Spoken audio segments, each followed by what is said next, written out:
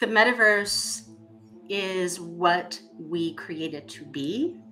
It can be the sum total of all of our dreams and all that we want to see in the future.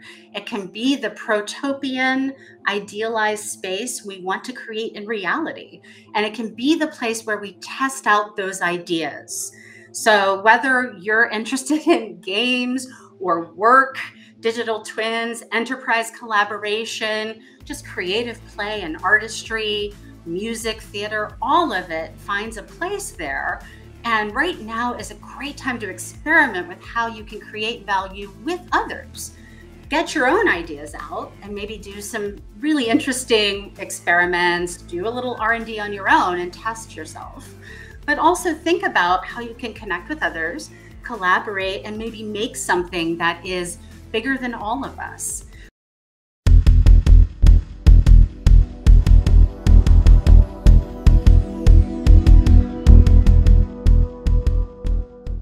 Ivo Heyning sits down with John Radoff in this fireside chat about the metaverse. Ivo Heyning is a creator, interactive showrunner and producer, CEO at Playable Energy, a brilliant thought leader on many aspects of the metaverse, but particularly around AI, virtual beings, and avatars. Let's jump into this fireside chat. We're getting ready for another fireside chat about the metaverse with John Radoff and Ivo Heyning. I'm going to let you guys take it away. Hey, Ivo. So glad you could be here. Hi, John. Great to be here. This has been a journey, and it's great to see you today. Yeah, and just to give a little bit of background here for people who are tuning into this, I met Ivo in the Virtual Beings group over on Facebook, and she posted this pretty amazing message about the evolution of artificial intelligence, virtual beings, machine intelligence.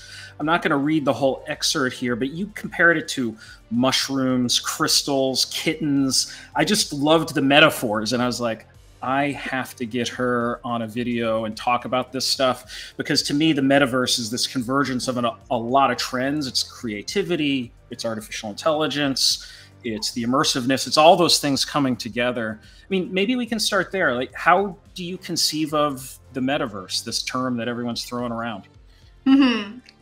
So I like to picture the entire digital universe. And that includes many different manifestations and ways of exploring. So we have that VR metaverse that we've seen in the sort of Snow Crash, Ready Player One kind of storylines. We have the layers of the metaverse we understand through augmented reality, right? So a snap layer on top of our photos.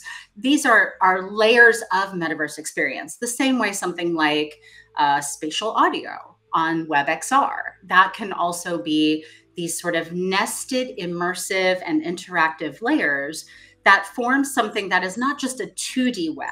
Obviously, like, we're moving into not just a 3D web either, but a multi-sensory, immersive web. So what do you add all of that up into? What does that create together? Well, that's the metaverse. That's this universe of potential, basically, what creative potential we hold together. I love that you included spatial audio in that description, because I've told people on like the social audio platforms like Clubhouse, when I've jumped into some of those chats, I've been like, this is the metaverse too. This is part of it. I'm curious how you think of that. Well, so within my work at Open Metaverse Interoperability, we are working on those layers of the experience. And we start at the bottom, and we start with ethos and governance and how do communities actually connect at a fundamental level. And then we start talking about infrastructure and communications layers and creativity layers and how all of those things come together to form stacks, right? We understand what the web stack has looked like up to this point. Now we're talking about a multi-dimensional web stack, and audio plays a role in that. And obviously things like how we share assets, the transactional layer. So that's where crypto and NFTs fit into this entire multi-dimensional approach to exploring the digital landscape. Awesome. So I want to talk about mushrooms and kittens and light and nature as a description for intelligence, because I think a lot of people think about machine intelligence, they anthropomorphize it on the one extreme, or it's an algorithm to show us advertisements on Facebook at the other extreme. Like, help everybody here understand like the different ways that we might think about intelligence and the role that will play in the metaverse. Sure. So I'm a creator, I'm a storyteller, and almost 20 years ago, I started creating a world, and that world takes place in a near future where our intelligent ecosystems are a part of our everyday lives, and we live with them, we live within them. And so I began thinking about, well, what makes up a computer today? It is mineral, right? It is not necessarily animal, it's mineral. And all of those, let's say, if you look at a quantum computer, the gold and all of the different elements that come together have specific properties. They act in specific ways. So if you take that and make it bigger and begin to think about, well, what could a biocomputer be like? And how would that be different from the types of computers we work with today? Because right now we understand computers to be very much this sort of boxy, right? Most of our devices are these boxes, right? Or they're flat screens and these sorts of things, but they are not necessarily thought of as organic. We're moving toward a much more organic understanding of computing and of intelligence. And that's intuitive. And that's something that we participate in because we're already a part of that natural world that's intelligent all around us. And so I began thinking about, well, okay, we have computing networks and we have mycelial networks and we have a matrix of crystals. And each of those have fundamental properties that are perhaps in cooperation, like a symbiosis, right? So what would biomimicry applied to the metaverse look like? How could that grow entire new worlds?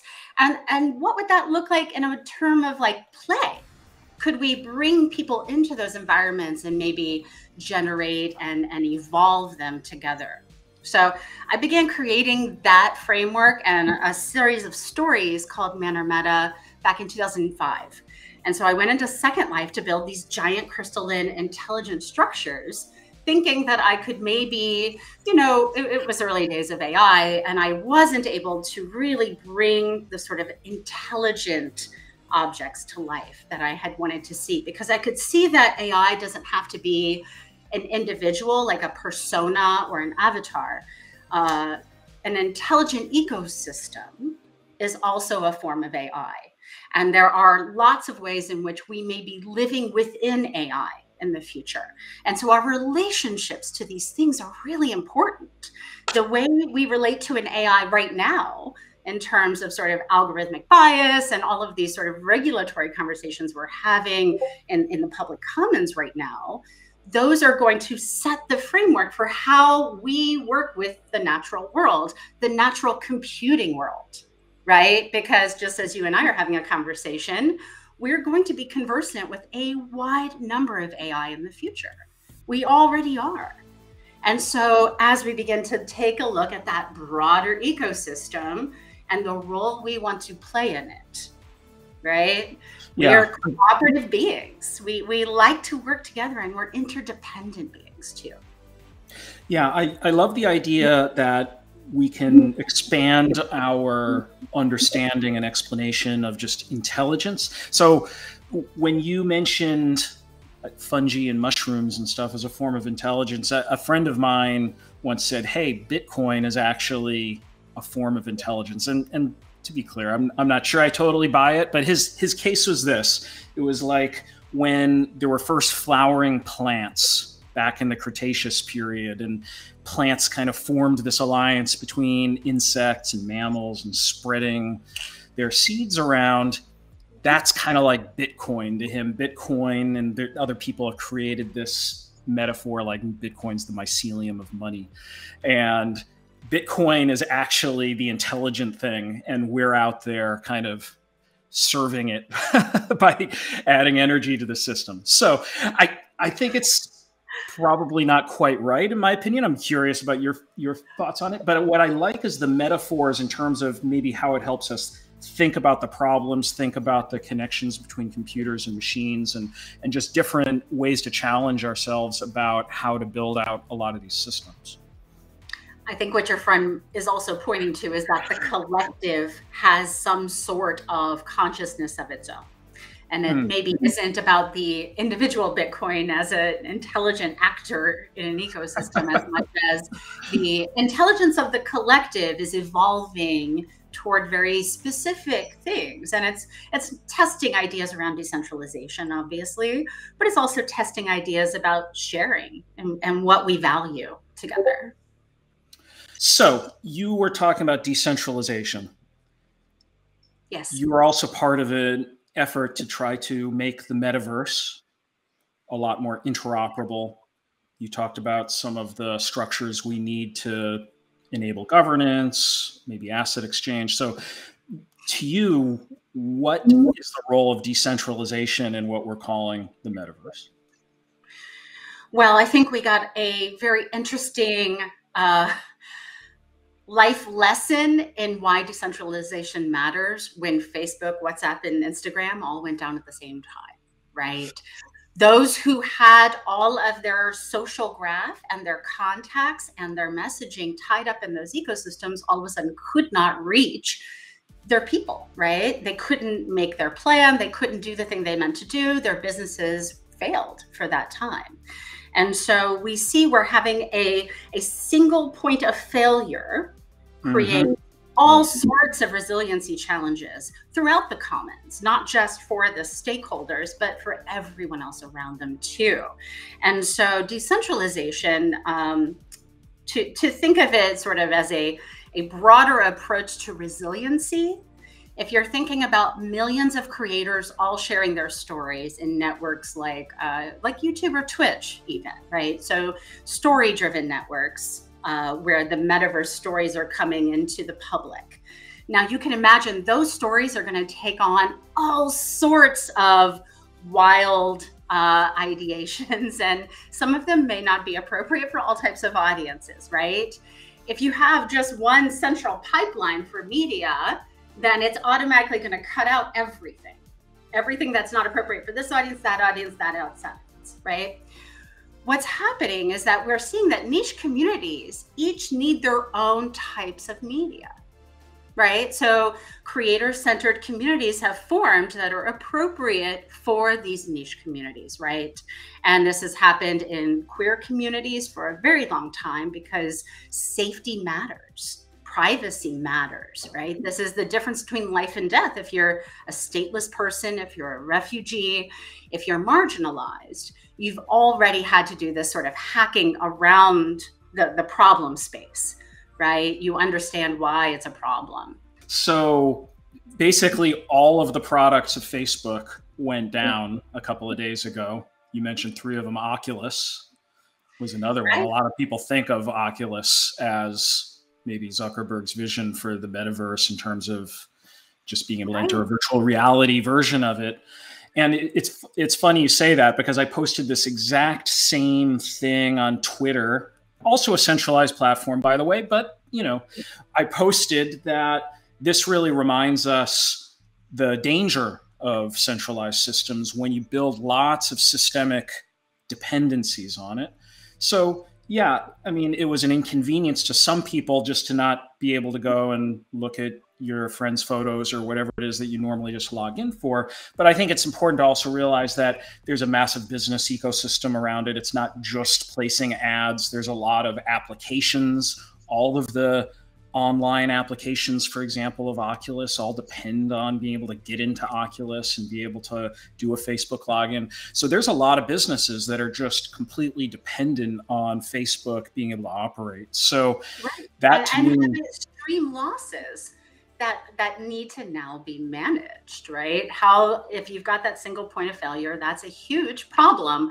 I thought the joke very funny was like, how do you did people stay trapped in the metaverse when it went down? Like, is it like a snow crash level situation? Like, if you were in VR in that moment, did you just die and you can't come back? Right? All of those funny ideas about, but it's quite serious. And I think you've pointed to this in previous articles around portable communities and a connected social graph, right? So the metaverse I want tells me where I can go find my friends all across these different platforms. And I can get some of that right now in Steam, but I can't get to a lot of that information. And it's certainly not enough to develop any sort of interoperable strategy, right? So we have to use Discord as our communications layer so that we can actually stay connected and have that portability that we're craving. So let's go back a little bit, because you mentioned Second Life. What Second Life is trying to do a thing right now a little bit. They're like, hey, don't forget about us. We are the metaverse too. Yeah. And that's fine. I include them in my definition, actually. My definition is much more about trends, and it's about the future of the internet, not you get to be included in the metaverse club or not based on when you were made. So Second Life can be in the metaverse, but what do you think the difference is between Second Life of then and maybe where it's going, other than maybe the obvious, which is that's another centralized platform, but where are we going from here? And you were a content creator there, so how is that going to change? Yeah, I mean, so to be clear, I was a content creator there 10 years ago. And that's when everyone was a content creator. Active Second Life user. So I stay in touch with a number of the communities that I helped begin. One of them, the nonprofit Commons in Second Life, is still active, and they still meet, and they've been meeting for 15 years. And so there are certainly like OG metaverse communities that are still robust and active, who are doing the R&D, the experimentation, the university layer work on accessibility, on, again, that niche community service, which is very important, because honestly, what keeps people coming back are those communities, right? Generally, we might have a one and done metaverse experience, like a concert or a big show, a festival, but why we keep coming back is generally because of the connected community that we find. So the communities that really understand that, and Second Life was the earliest in terms of a 3D community that understood the importance and value of the social graph and staying connected to it. And it gave users control to make their own objects and sell them, right? Which every other, Roblox has taken off and really taken that model and made it available for kids. It made it sort of sanitized and safer for kids. But they were the first ones to really sort of prove the model. Yeah. And all these centralized platforms, I don't want to talk about them as if they were bad or wrong or anything. I think that decentralizing all these features is actually super, super hard. Like, that just takes a big investment, a lot of coordination, a lot of pieces that work really well.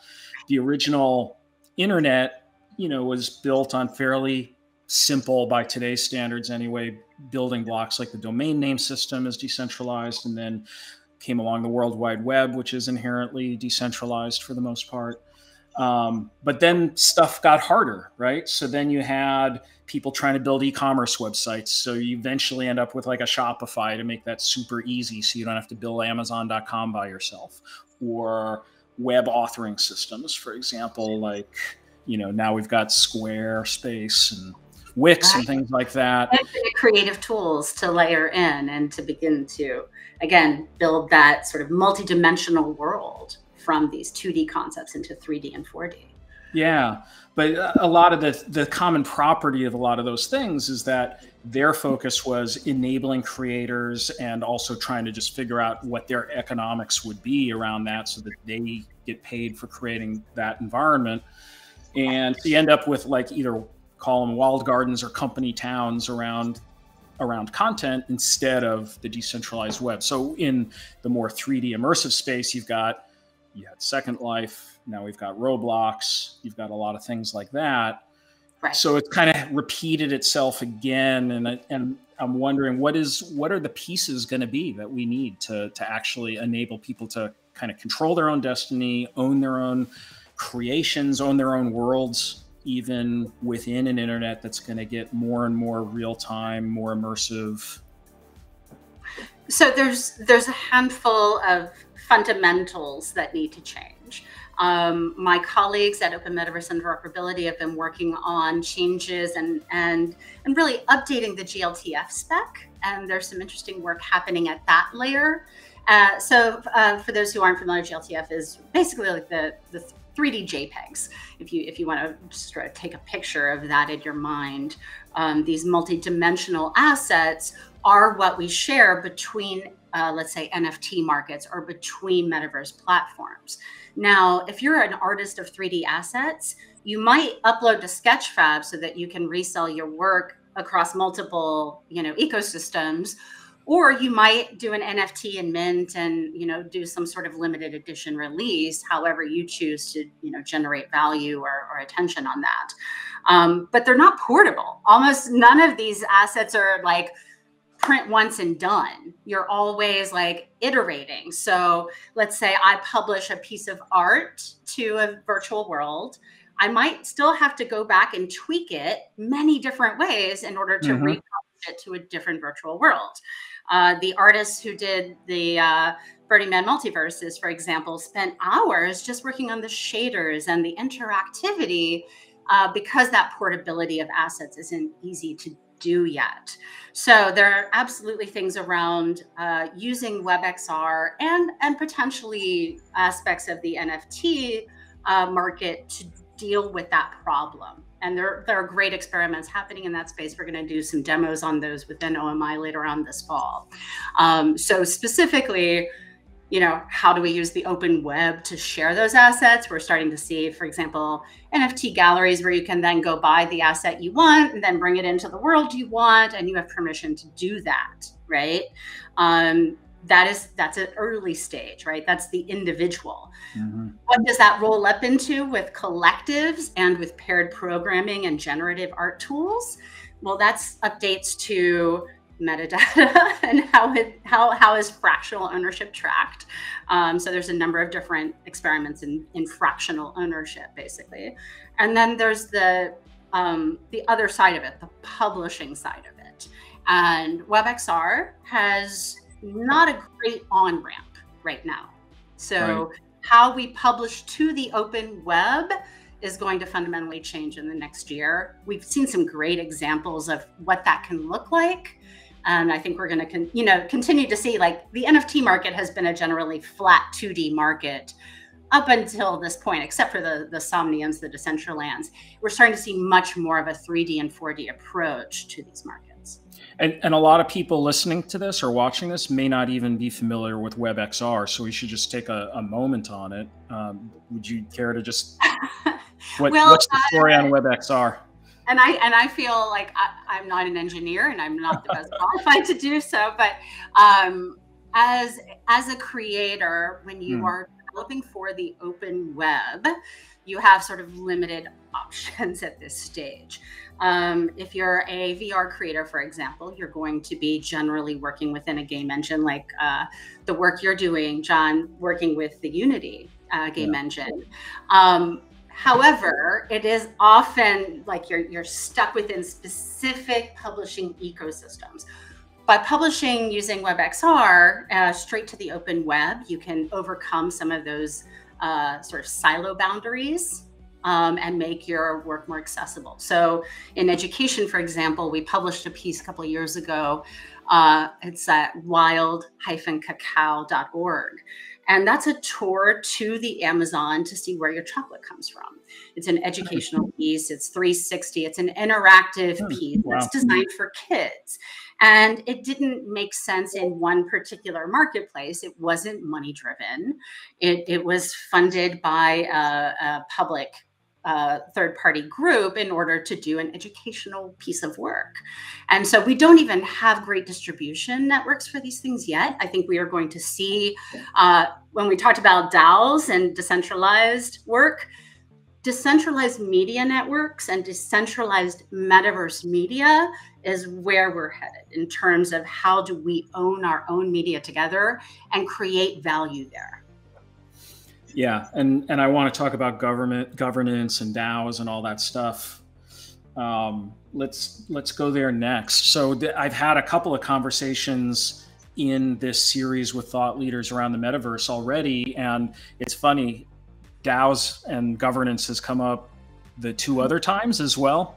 And I suspect a lot of people are just really curious about it. So just high level, a DAO is DAO. It stands for Decentralized Autonomous Organization.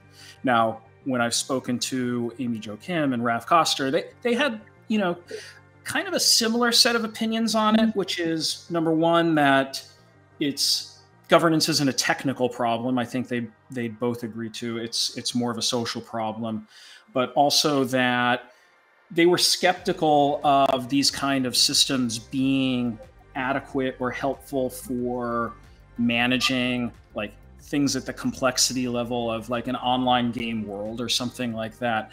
And I'm not so sure, because I just, here's my own opinion on it, and I want to really hear yours, which is, first of all, having a DAO doesn't immediately mean turning over total authority to everyone who just happens to have the DAO token, which gives you voting rights. You can establish what you think the appropriate governance is, whether that's the ability to vote on proposals, whether it's only certain kinds of proposals, whether it's electing a council of elders that help advise. But it's not, you know, it's not like you start to hold these tokens and you get to have a say in every single thing that goes on, like at the level of, say, a designer working on something, for example. So I feel like we just need to really explore the space in terms of what DAOs can do, how you structure things. And it's very experimental right now because actually people haven't been doing this for very long.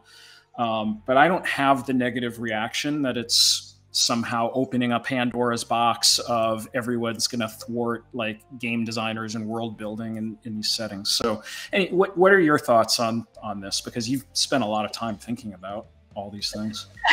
I think we will need a hybrid approach for the foreseeable future. Obviously, there are things about the Web3 and DAO movements that are essential and are really important to deal with breakdowns in governments and breakdowns between sectors as well. Now, that includes making sure that one company doesn't have full dominance over the field. And so some of the issues around antitrust can even be approached through a DAO-based approach. Now, just to step back, a DAO, a decentralized autonomous organization, can be sort of held by many, many people.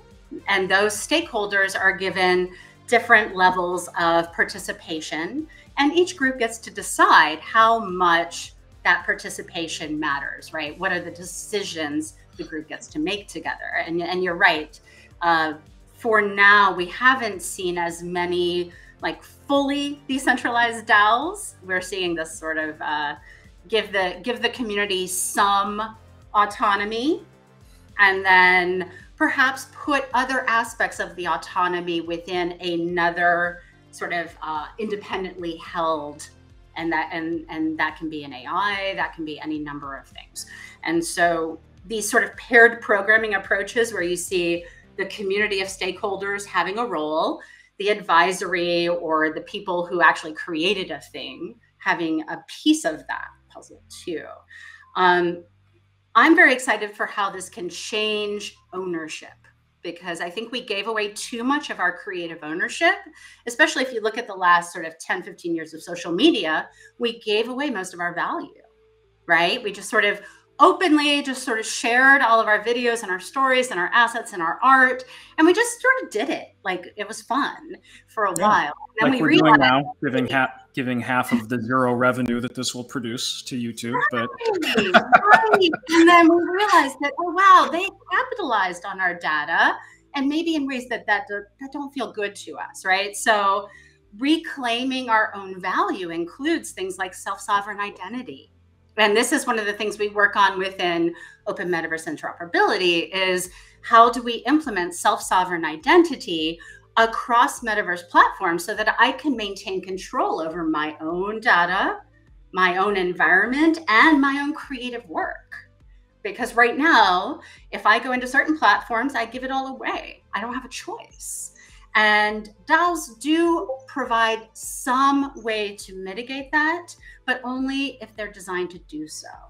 And so whether we see like autonomous organizations that respect sort of the quality and the value of the individual creator, as well as the whole sort of market, that remains to be seen. I don't know that that's what's going to happen yet. And I think it's important to keep asking the tough questions about, does this engagement add up to the thing we want? Or does it just create another sort of money-driven approach that forgets about the humans in the process? Well, that's a question. What happens when you blend together the idea of creators collaborating and whatnot, but also people who want to just maybe not be the creators, but just participate in the world and live in various worlds, and then create essentially a economic incentive around it? Because DAO tokens usually have a value and they're traded, and some people are just speculating on the DAO token. They're not just there for the governance rights. So how do you think that dynamic will play out, or without predicting the future necessarily, what are the risks or issues with that you see? I can give you one example from my story world, right? So in that world, you can have different levels of participation. You can be a full character holder and have a full character that is embodied, that you can come in and participate with and on. You can be more of an audience member. So participation doesn't have to be like in the middle of the story. Participation can be like, I'm a part of the walls, I'm a part of the environment, and maybe I make certain things happen. So I'm like the guy behind the walls at Blue Man Group who's talking to you through the tubes, but you don't know, right? Yeah. You play with those sort of layers of interactivity and permission, and give people different permissions to play. So we did this in an AR game that I designed, but we didn't put it forward after play testing. We did a project around intergenerational play using sort of a Niantic Pokemon Go-like dynamic, using seeds and gardening and permaculture as the goal and the reason to collaborate. In that game, it was called Seeds the Game. This was 7 years ago now, early AR. We had grandparents, master gardeners, and teachers creating the challenges for the young players. That intergenerational play where they are actually being challenged by other people in their community, upped the stakes, and it made it far more fun, so that they were all being incentivized, even though the incentives were obviously uneven, right? So you can really play with intergenerational play through these dynamics, layers of participation where everyone holds one piece of a collaborative stake in the puzzle.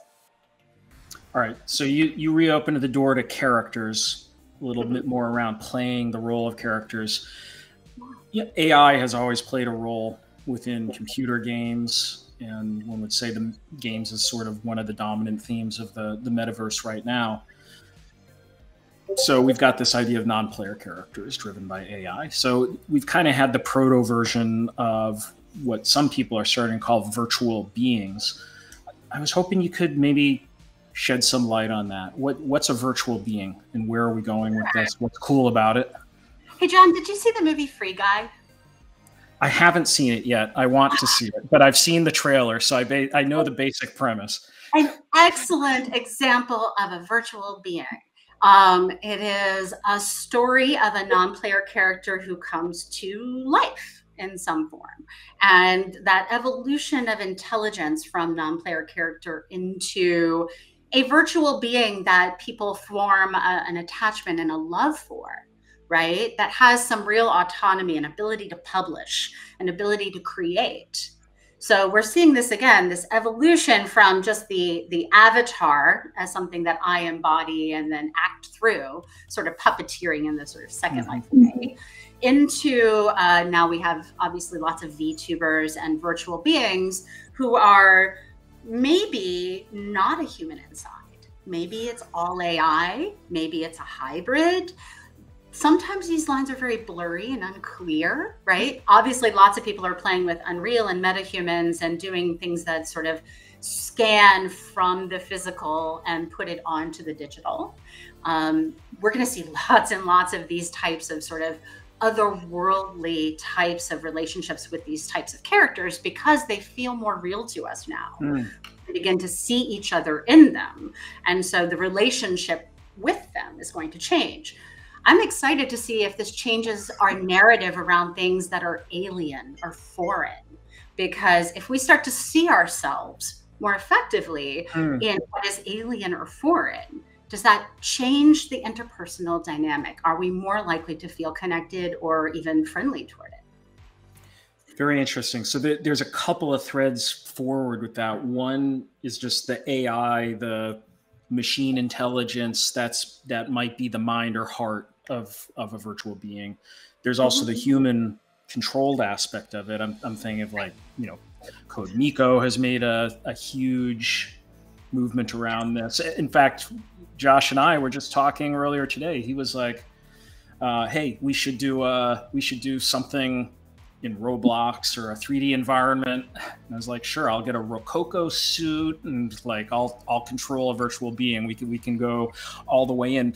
The thought that just occurred to me, though, is it's almost like what you described, the end point where the intelligence on the inside may not be a human. It could be a lot of things, I suppose. It could be a hybrid of all of those things, and we may not be able to decipher what's on the other end in the future. So all of these conversations in governance around black boxes and algorithms that are happening in public this week will also be applied to this space down the line. Yeah, and I'm just thinking now, the more and more Code Mikos there are out there that are playing these characters and creating these experiences for people.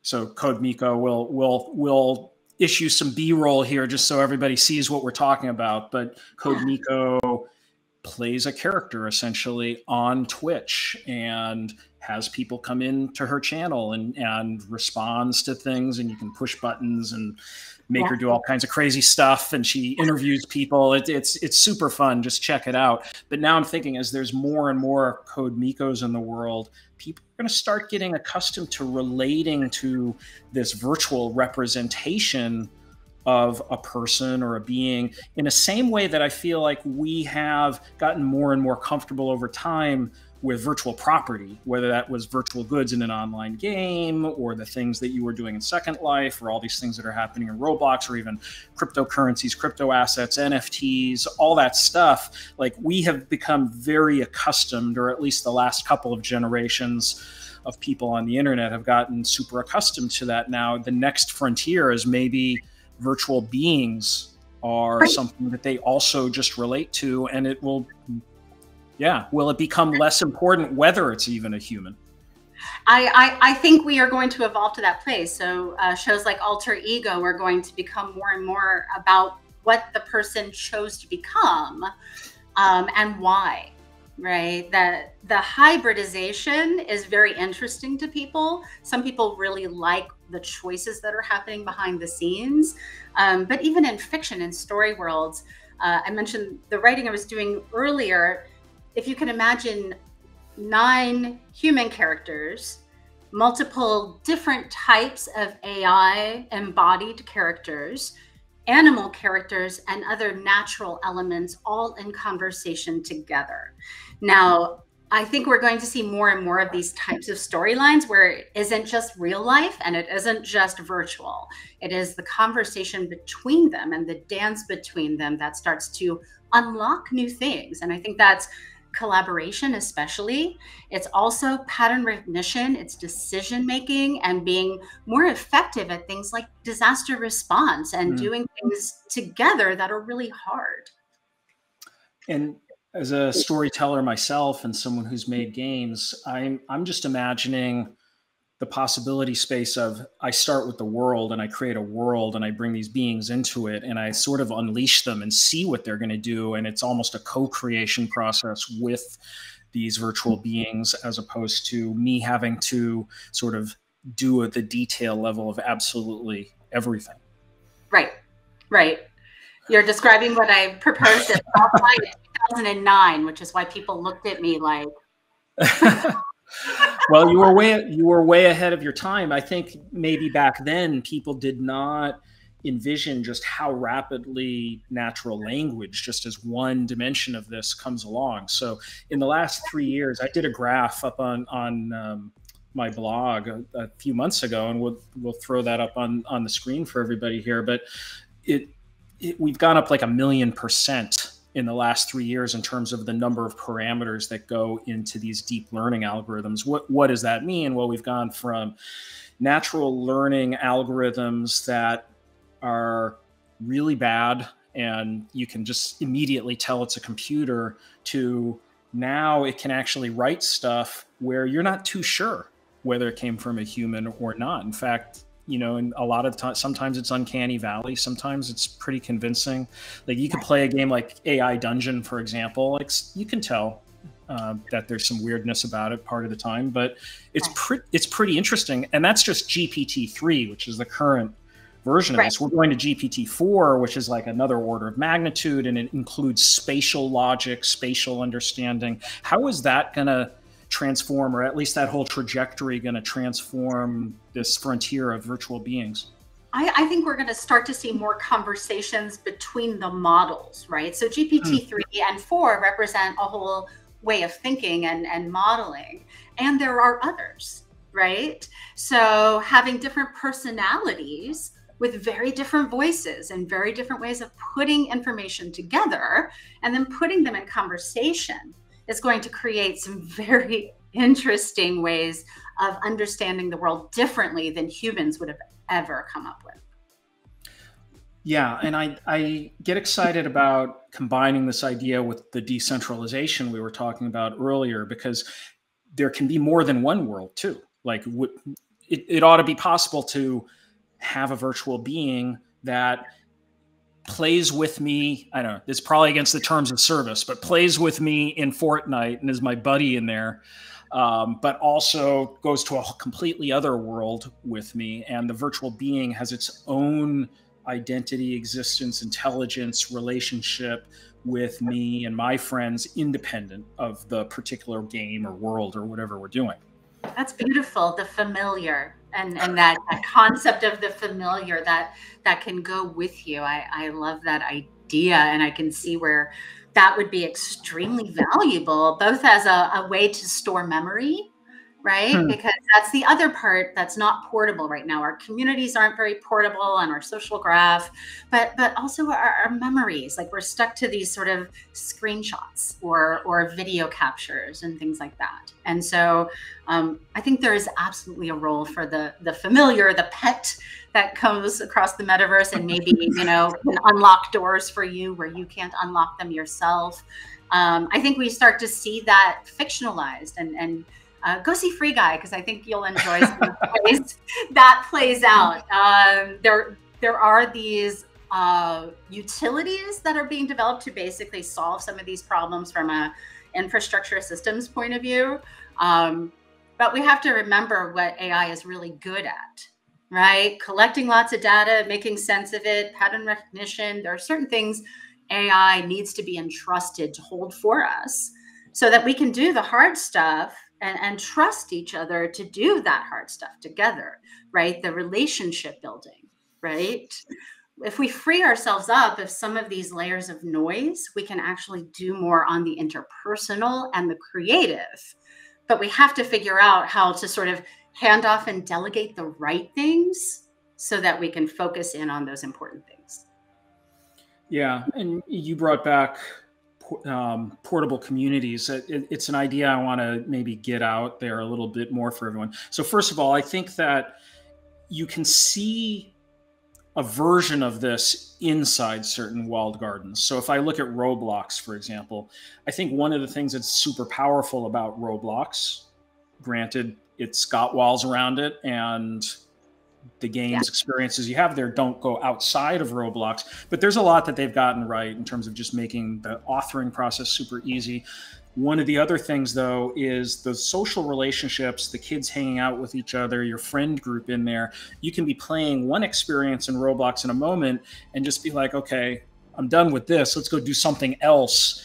And that's a virtually frictionless process to go from that one experience in Roblox to another. And for people that aren't super familiar with Roblox, the biggest misunderstanding is Roblox is not a game. Roblox is a whole environment for making games and experiences and stuff. And each one kind of stands on its own, and people make stuff there.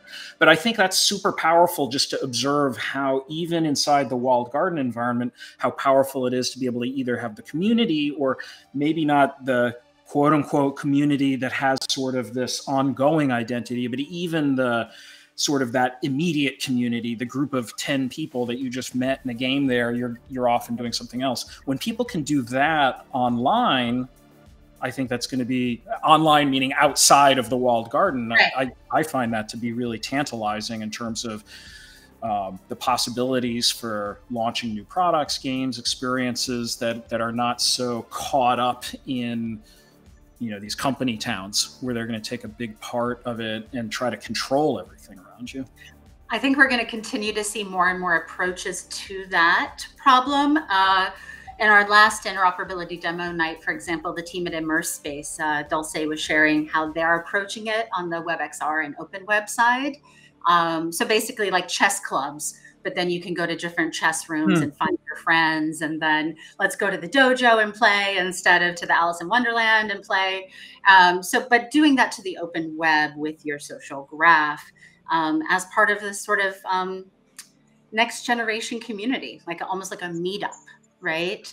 I do think we're going to start to see more and more of those sort of lightweight and simple things happening on the web, as well as in these more curated and cultivated platforms like Roblox. Now, I love bouncing around in Roblox every once in a while. And I love that my friends in Roblox are ages 9 to like 70. That's the thing that really impressed me, that surprised me most, was I meet a lot of kids there, but I also meet a lot of parents and grandparents there. And I think because of the nature of the way I create. So for those of you who haven't used Roblox, there's a studio creator tool inside of it. And it's like a solar system where you can make your own planets. So like Magrathea in the Hitchhiker's Guide, it's like you can just go and make your own experiences or games or whatever you want for that community. So I made a Twin Peaks theme park. Right. And the people who show up at that are very different. I bet. Like roller coasters, and some people like Twin Peaks. And some people are very confused. What is this thing I ended up in? Yes, exactly. It's a good indoctrination. And honestly, Twin Peaks is a really good analogy for portals in the metaverse, because it fictionalized a version of that. So it's kind of a nice way to begin talking about walking through a portal and going from one experience to the next.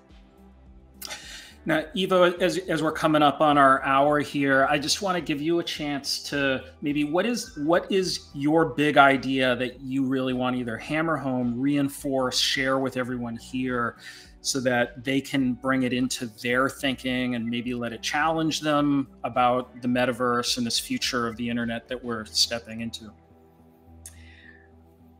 The metaverse is what we create it to be. It can be the sum total of all of our dreams and all that we want to see in the future. It can be the protopian, idealized space we want to create in reality. And it can be the place where we test out those ideas. So whether you're interested in games or work, digital twins, enterprise collaboration, just creative play and artistry, music, theater, all of it finds a place there. And right now is a great time to experiment with how you can create value with others. Get your own ideas out and maybe do some really interesting experiments, do a little R&D on your own and test yourself. But also think about how you can connect with others, collaborate, and maybe make something that is bigger than all of us. I'm excited to take all of those stories, those documentaries. I believe we're going to see a whole new boom in media from the metaverse, and that it needs to be owned by all of us. So that's where all of you as creators fit in, because we are the media. We are the value, right? It's not held by a separate tech company. It's not in a server. It's in us. So we own it. We get to choose right now to take ownership of that and create it to be what we want it to be. Yeah, I love it. That's a beautiful thought. I hope it comes true. That's what I'm working to make come true. I mean, I see a future where, number one, you just have to make it super easy to create this stuff. And I think Roblox had the same idea. Just make it easy to create stuff and let people create experiences and worlds and characters and all these things. But next, we have to make it easy, but also able to control your own destiny, right? Yourself, decide what. Yeah. Your work in mapping, I want to pull more into in the future. And this is something we're looking at Open Metaverse Interoperability, is how do we begin to make robust evolutionary maps of our field so that we can see how these things are connected, so that we can do some real needs assessment around interoperability, the gap spaces that we need to address, and then figure out how to collaborate and come together. So any of you, you're welcome to join us at Open Metaverse Interoperability as omigroup.org, Discord, GitHub. Honestly, Discord and GitHub are the fabric of the Open Metaverse right now, and we invite you to participate in that. Yep, and we'll include some links in the show notes, and we'll splash it on the screen here with Josh's magic powers that he edits things in later. So we'll get that in there. So Ivo, it's been so awesome to have you here and hear all your thoughts. I hope this inspires everybody to not only dream about the future metaverse that we're going to have, but to get involved either as a creator or to shape some of this. Like, it really is getting a lot easier to create this stuff and play a role in it. And you doesn't have to be in those company towns who we're talking about. That said, if you want to create there, that's fine too. Just get out and create. Like, I think that's the most important thing. Like, express that part of yourself. So, by the way, if you love this kind of content, if you like hearing from people like Ivo, then, subscribe down below. And we're going to keep bringing those to you about once a week. We're going to have all kinds of thought leaders. You heard from Amy Jo Kim and Raf Koster so far. You heard from Ivo today. We're going to have a lot more of these. And it's super fun conversations that I think are really going to challenge your understanding of what the internet is and what it can become in this metaverse. So thanks so much for being here, Ivo.